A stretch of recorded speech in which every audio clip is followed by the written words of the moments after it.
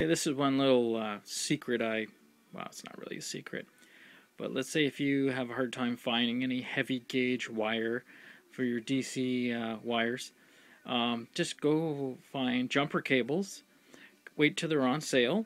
They normally will tell you, like this one here, as you can see in the bottom left, it says 6 gauge, it's 12 feet long. It's got a positive and a negative wire. You can see the jumper things there. But anyway, what you do is you unravel it. You can see here. I went out and bought 4 bags. 4 except one, they were on sale. And so there you go. I mean, it's really chunky wire, nice and thick. And make sure you buy all the same brands. You're going to get all copper strand and not the aluminum strand. You shouldn't join aluminum to copper. It's not a good idea. You always should have likewise metals.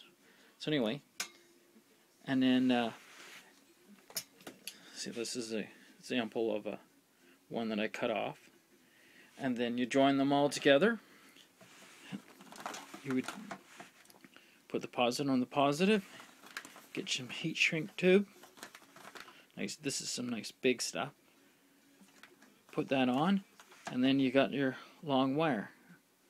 So, if you can't find the heavy welding cable, this will always do in a pinch. And watch, it'll come on sale, and actually, it's a pretty good bang for the buck.